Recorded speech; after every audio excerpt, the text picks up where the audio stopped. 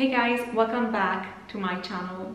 Today's topic is very dear to my heart and I don't even know why it has taken me so long to talk about it. Today's topic is synchronicity. My spiritual research started when I was 11 years old, and a big part of it was just experiencing a lot of weird, scary, interesting, fascinating things. I knew there was something to it. I wanted to learn and understand. So I started reading all the books on the subject that I could find. And you know when you have those moments where things finally click in your head and make sense? That's what happened with me when I came across the concept of synchronicity. What I love about it and about developing your spirituality as a whole is that it gives you the tools to interpret life correctly, and it helps you see the magic behind the mundane and the dark of planet Earth. In this sense, it's very much like an awakening, like going from being a zombie just going through the motions of life to being an active participant in your life. And the thing is that if you don't understand the holy language of the universe, sooner or later you will find yourself stuck and overcome with stress, frustration, pain, grief, rage. Very human feelings we all have, but they can negatively affect your experience if you don't put them in the correct context. To quote Carl Jung, who came up with the notion of synchronicity, synchronicity is a never-present reality for those who have eyes to see. But what is synchronicity exactly? Synchronicity was defined by Jung as an causal connecting principle, whereby internal psychological events are linked to external world events by meaningful coincidences rather than causal chains.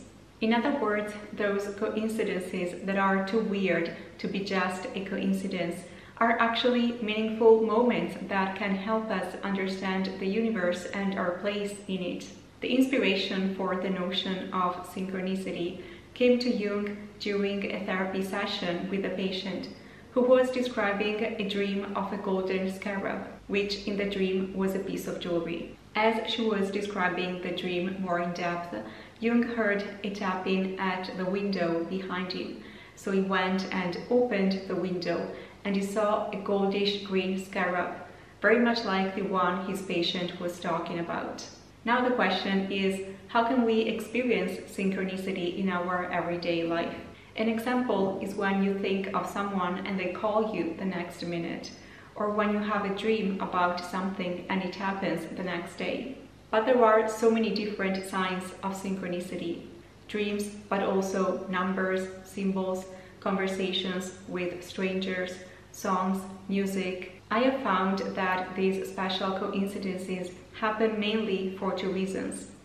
One is to awaken you, to catch your attention and show you that nothing in this world is random. We are all deeply connected with each other, like pieces of a divine puzzle, and we are never alone in our journey. There's an invisible but powerful magical force that never leaves our side and is there with us through every step, every encounter, every challenge of our life. Once you get to experience that, you'll realize the perfection and the beauty of the creation. And two is to guide you. These coincidences become more frequent when you are going through a transitional period, when you are out of your comfort zone or traveling. Every time you are growing, expanding, healing, and getting closer to something strongly associated with your destiny or soul mission, the universe wants to let you know that you are doing the right thing. The message is you are in the right place at the right time.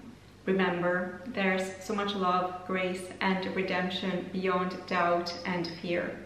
Let me know in the comments any meaningful coincidences that you have experienced, and I'll see you next week. Holy Spirit.